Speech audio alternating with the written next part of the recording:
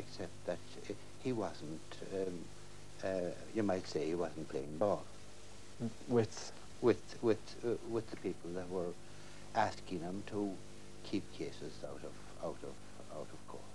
And would you think specifically that that might well be the Minister for Justice?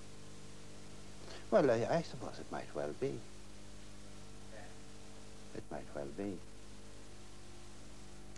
Tonight, an investigation into allegations of political interference with the Gardaí in Roscommon.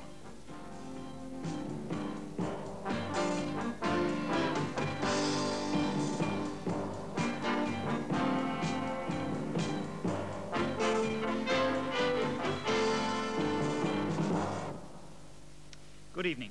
Tonight, an investigative report on the ground in Roscommon into the allegations of improper ministerial interference with the Gardaí in the Minister's, Sean Doherty's, own constituency. The issue of an independent police authority is something various governments over the past 10 years have flirted with, but done nothing about. It would be a body which would guarantee the Gardaí freedom from political interference and ensure that standards were maintained within the force. Various developments within recent weeks, especially concerning promotions within the Garda Síochána, have made this issue of a police authority once again a live issue.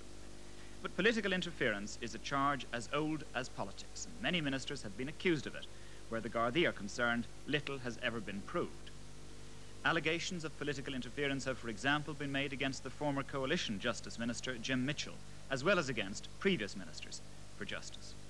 Tonight we look at the relations between the Guards and their present minister, Sean Doherty, who is a native of Roscommon, a TD for Roscommon, and himself a former member of the Garda Síochána. Pat Cox reports on a case study of allegations of political interference.